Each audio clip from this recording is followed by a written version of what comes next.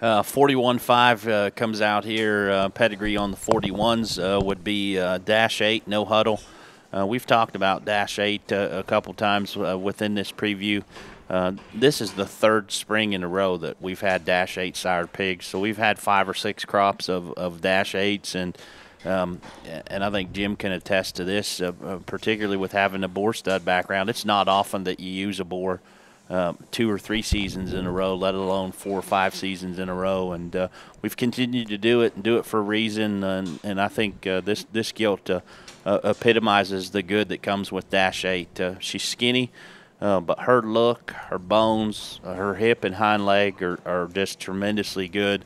I think this one gets fat and fluffy someday. The ceiling could be very high. And again, not to get long-winded, but those no-huddle sows are tremendously good. If you went and walked through the no-huddle sows right now, this one's mom would be absolutely the most impressive one. As a show gilt, Grant showed her there at our youth expo, and she was champion prospect and champion breeding gilt, is about 150-pounder. So her mom's real good, and I can see a lot of this one's mom in her. So neat pedigree. I think ceiling's high here on this one if she does the right things.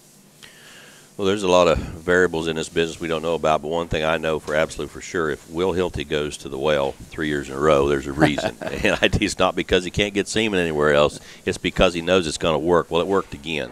And, again, the fun in the show ring is going to be great. That one's going to have some fun this summer. But, again, the putting it out in the sow herd and watching what you might be able to accomplish on that one's generating ability could be the very most fun thing about this one. I like that one quite a bit. I'd add that one to a sleeper list. Again, I don't know what's coming, but that one is a very good built one. That one will be very fun to feed.